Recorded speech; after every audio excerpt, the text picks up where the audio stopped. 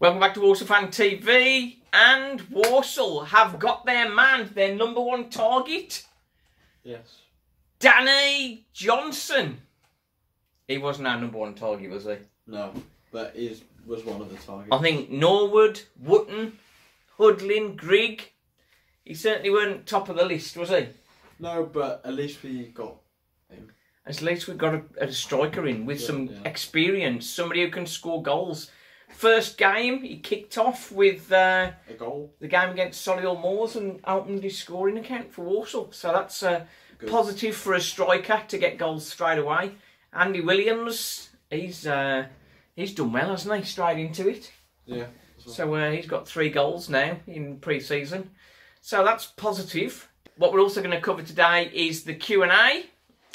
We will be doing a squad review, but that's going to be on a live stream with some guests on Wednesday, so we're looking forward to that.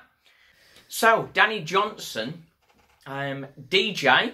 Yeah. We'd already got DJ Taylor. That's kind of messed up our nicknames, isn't it? A little bit. So, what should we call Douglas James Taylor now? Should we just call him DJ Taylor?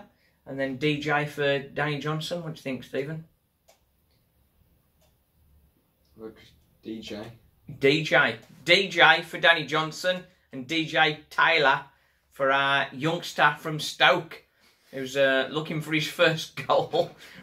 Right then, on to the Q&A. We start with question for Stephen first.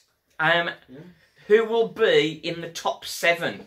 So let's give me 3 who you think are nailed on top 7 finishers. So 3 of the top 7. Come on, and we're gonna put a bet on this. So make sure you don't make a good choice. Well, I feel a definite should be Walsall. Walsall, top 3. I think we'll cover that a bit on Wednesday. I think a biased opinion, Walsall should finish top 3. But an unbiased opinion, Walsall should finish in the playoffs. We've been down here too long. We need to go up. We definitely need. Through Wembley, or we definitely need it. We need to go. And so is that your first of the nailed on 3? That's the first of the nailed on 3. For top 7 finish. The other 2 are going to be Gillingham and Wimbledon. Gillingham, that's a bit of a wild one. Yeah. They've bought 11 players in. Obviously coming down from League 1, there's some quality in there. Can they bounce right back? I feel Wimbledon and Gillingham. And Wimbledon, just go bounce back. Now, Wimbledon, that is the one I think is a very good one. Wimbledon have bought in Kyle Hudlin and Josh Davison. I thought Josh Davison had signed for Swindon, but he was just there on loan. Kyle Hudlin, he's the tallest player in the Football League, 6'9", and Josh Davison, he's not far off. He's about 6'4", 6'5", I think. So I wonder how Wimbledon are going to play. I think long ball up, plenty of balls into the box, and we know how that can work. Yeah. So that's your 3. Let's have a 3. Who's my 3 nailed on? I think Stephen's right with Wimbledon. I think they're going to be top 7. Yeah. Stockport, up from the National League. Kyle Wootton, he was a very fancied striker last year, and we were hoping to get him. Connor Lemon-Evans, we thought he was coming to Walsall. He's gone there too. Fraser Horsfall, who was at Northampton and sorting out their defence, gives Stockport a very good chance of getting up there for glory. 3rd team for the top 3, or definitely for the top 7, Tranmere. They keep buzzing around there. You'd expect them to be sort of pushing top 3, definitely top 7, I would think. No. You don't think so? No. Who do you think's going to struggle? Stockport. Stockport? You think they're going to struggle? I think they came up and they're like, oh yeah, we can do this. I was like, no. You think they're going to struggle? Yeah, I think Stockport will struggle massively. I've got a few down there. Colchester have been very quiet. I think that could be a struggle for them. Some have Hartlepool, or Harrogate rather, to go down. I I reckon Barrow's good. Barrow and Stevenage again. The ones are struggling. Yeah, and Grimsby. I reckon Grimsby will go down. Grimsby, I think probably mid-table. I think they'll be solid. To be honest, yeah, I think they'll be solid. I think they'll go down. Crawley with Dom Telford. Is he going to send them up to the heights? Do you think? Who is that guy? Who is that guy? He scored 24 for Newport last season. Who is that guy? You don't know. Bradford. A lot of tipping Bradford to top the league. But I can't see it myself. Mark Hughes, obviously, manager with great reputation. Also, Deeby's gone there. If they're relying on him, I don't think they'll be winning too much. And Mansfield, again, Mansfield are going to have a good season, I think. Yeah. If they can not be playing Danny Johnson and happy to send him out on loan to a competitor, you'd think they'd got it all together. So they're perhaps going to be up there as well. Right then, we will cover off some more of them on Wednesday. But now, next question. Stephen, prediction. Where will Walsall finish this season? You've sort of touched on that already. Yeah. Well, I feel like... I know it's hard. Because I feel like we have the capability to finish in the top 3. But then... You never know, we might pick up like an injury or Connor Wilkinson, maybe. Because if you think back, after the 6 months, yeah, Connor Wilkinson's going to come back. That'll be great. Then we'll lose Danny Johnson, and if you think banging goals in for us, like we'll be top half. He goes, Connor comes back, but he's injured. Yeah, and then he has to start from scratch. It's an interesting one. There's so it's either top. If everything goes well. Top half, maybe top 5, but if it's looking a bit dodgy, I'd say probably 6th. Yeah, I'd take a solid 6th. I think quite a few people say the same. I think with a good season would be top half, a great season would be top 7, and top 3 would be out of this world. Yeah. Yeah, but I mean, we need to be out of this world. We brought like 13 players in. Like, yeah. Well, Danny Johnson. That's a question we'll have for the managers forum on Monday. Question for Mike Flynn. Danny Johnson, have we got an option to buy? What's the story with January there? Is he just here short term? Or is there a possibility that he's going to be here for the season and sign up? Yeah. So that's one. One of many questions. We're popping over to pose some questions to Mike Flynn on Monday. Yeah. Right then, so next question. This is one for me from Mr. Walsall.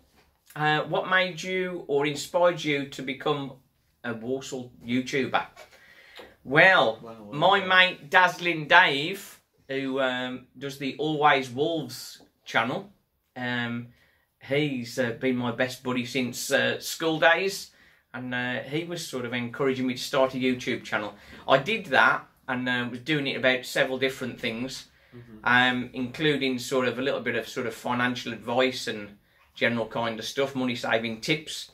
And he suggested if I rebrand to Walsall Fan TV and just focus on that, things will get much more popular. And it has. So thanks very much to Dazzling Dave.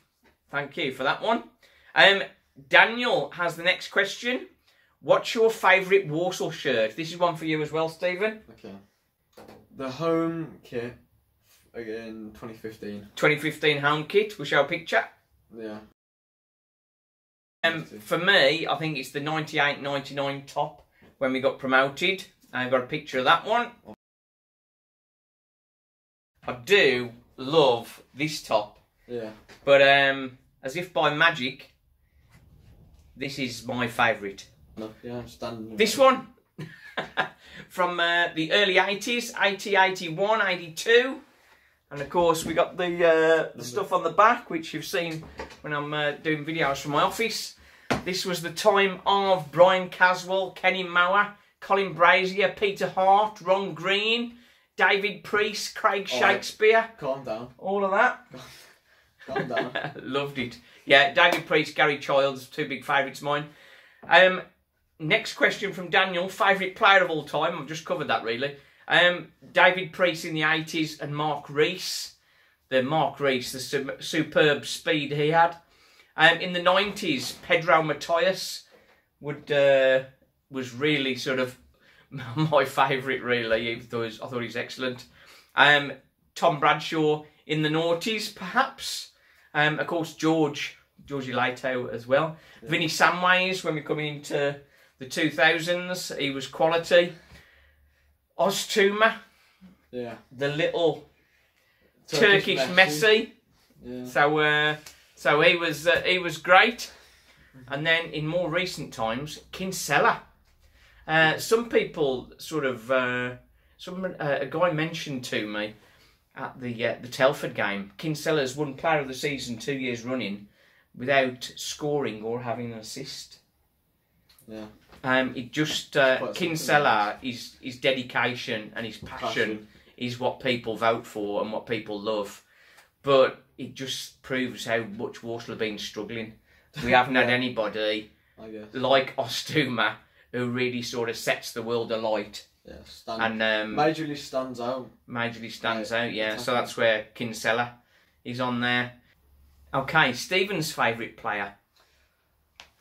Of all time. Of your short time. Being such a young lad. Yeah, short time, but of all time. It's got to be, for me, Adam Chambers. Adam Chambers, absolute goat. He's another player similar to Kinsella who didn't get many goals and assists, but sort of his passion and his commitment to the cause is well credible. And in recent times, favourite player, Stephen? It's tough, I reckon. It's a mixture between Hayden White and Liam Roberts. Hayden White. Because I absolutely love Liam Roberts. He's a class keeper, and now he's gone to Middlesbrough, so wish him all the best. Well, that's it. We wish him well, don't we? We wish him well. And Hayden White's just amazing. Very Hayden White. Player, so. We play. Well, we've had the guy I was chatting to. Forgive me, I forgot his name. Sorry, but the guy I was chatting to at Telford, he was sort of not very complimentary of Hayden White. So it's deluded. It's a good job you weren't there. He's deluded. He has good and bad games. Like every player though. If you look at Man United, Harry Maguire last season, bloody heck. I mean, you'd rather play 10 men than play Harry Maguire last season. But you know, everyone has a dodgy season, everyone has a dodgy game. Maybe a bounce back and be a world class centre back again. So. Yeah. And who do you think is going to be your favourite player this season? Hayden White again, or we've got a few more vying for it, haven't we? It's White. I think Hayden White's always going to be a standout for me. Hayden White, class. But with the new blood in the squad, it's going to be a mixture between Riley and Hutchinson, I'd say. Yeah, I think Isaac Hutchinson is obviously going to be great for us. Ronan Mayer, obviously we've got a bit of a connection there. Gets there like all up the top. That was automatically there. He's automatically there. Yeah, we're really proud of Ronan, of Ram. He's coming to the fore. And so we do certainly wish him all the best. Yeah. And we've got a special question from Mick Flynn about Ronan Mayer, which will pop at the Managers Forum. Right then, next question from Dave. The best advice I ever received was never fry bacon without a shirt on. I did it once and it wasn't pleasant. What's the best advice you've ever had? Wear a condom. Wear a condom. That is good, but not all day, every day. That would be sort of. That's a strange thing to come out with. Best advice I've ever had. My uncle Brian, that we went to see before the Telford match. The best time to negotiate a salary for a job is before you start. So when you're trying to get a rise, you're going to struggle when you're already employed. So negotiating your money before you start is good advice, and that sort of stood with me. It's nice to be important, but it's more important to be nice. Is one I heard a comic say once, which I thought was good. I've had lots of good advice. over the years, and I think eventually people get what they deserve. Is something I go by, and that's good or bad. If people do bad stuff, eventually it's going to fall apart for them. And equally, if people work hard and do good things, eventually things will work out for them. So that's I hope that's true, and I've found that to be true in a lot of my experiences. Right then, best book I've read recently, particularly Walsall-based book. This is not another plug for one of my books. This is Walsall's Greatest, Tony Richards. This story, if you haven't read this yet, what are you doing? Read it. It's very good. The Saddler's glory years, and it draws a lot of parallels with where Walsall are right now. Before Tony Richards got started, or just when he's starting, Walsall were on perhaps their lowest ebb, and I suppose in some respects Walsall are right there now. Yeah. And it's quite a comfortable read. It's not heavy going at all, and I'm sure you'll enjoy it. If you don't know anything about Tony Richards, you should read this book. Nice one. We were going to get the author on. We'll get him on at some point. That's the lad, his lad, Gary. So we'll see. Obviously, you can buy my books as well, but I'm not going to plug those. Not even the Gambling Now the Score book. I'm not even going to mention that. Yeah, but make sure to look at it. And before we go, let's just look over the table and who is going to spring a surprise and who's going to be a disappointment. For me, I'm going for Swindon. Swindon just missed out last time. I think they're a lot weaker this season. Lost a lot of key players, haven't they? Josh Davison, he's obviously moved on to Wimbledon. Louis Barry, he'd done well for him. But the real playmaker, Jack Payne, he's gone to Charlton. And, of course, the manager change as well. I think Swindon could be in for trouble. They've took Tyrese Shade and Reece Devine. Another mistake. I hope they're not relying on them for goals and assists. Well, I hope so, because then we might finish higher up in the table. So hopefully we're going to finish above Swindon this season. Above Swindon. The surprise package for the season, is that going to be Walsall? Finished 16th last season. If we finish any higher than 12th, I think that would be somewhat of a surprise. You think? I mean, it shouldn't be a surprise. It should be a guaranteed. I mean, you look at our history. League One club. New owners, new squad, pretty much. We should be pushing higher. Just having a glance at some of the other teams. Sutton. I think everybody was surprised how well Sutton held up there. I think Sutton are going to be up there round about the top 10 again. Top 7 perhaps. No, I reckon they might struggle. You think they'll struggle now? You think people have found them out a bit? Yeah, maybe. I think might. How about Northampton? Liam Roberts, obviously, as you mentioned, gone to Middlesbrough. Yeah. Horsfall, who was the centre-back. They've got Ryan Haynes from Newport. That was a really good signing for them. But I think Northampton might be struggling a bit more and maybe won't make the playoffs. Yeah. Which might leave some gaps for some other teams. Maybe. Perhaps Walsall. I think Northampton will finish just short though. Just short. Yeah. If we can finish above Northampton, Mansfield, Newport and Tranmere, I think we're going to be in the playoffs, and Swindon. Yeah. We finish above them. Mm-hmm. Right then. Who's going to be the surprise strugglers, you think? Salford. Salford, the surprise strugglers. They had all that money, and I reckon Salford are going to be right down the bottom. I think they'll be better. You think they're on the fall? I think they're on the fall, do you? I mean, well, I say better then. I think they'll be bottom half. 20th. I think they'll definitely be bottom half. But I think that's where they'll finish the season. How about Doncaster? I feel Doncaster would just go straight back up. Maybe. You think so? They've got Lee Tomlin. Oh, well, no. He's not going to play more than a few games for them, I wouldn't have thought. No. I don't know. George Miller. Doncaster's a tough one. They really struggled last season, majorly. I think it's sometimes a team that comes down really struggle to turn things round. I mean, look at Walsall. yeah, we are an example of that. We came down. We've been stuck down here for 3 years. Doncaster might be the same. Crewe.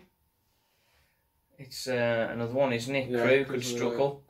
Courtney Baker Richardson from Newport's gone there. But I think I'd say the League One teams that have come down could very well struggle. Yeah. Could very well struggle. Right then, so Monday, we're at the Managers Forum. So we've got some questions for Mick Flynn, We're going to be putting those over. And then on Wednesday, we've got the squad analysis. So we'll be reviewing this season's squad with last.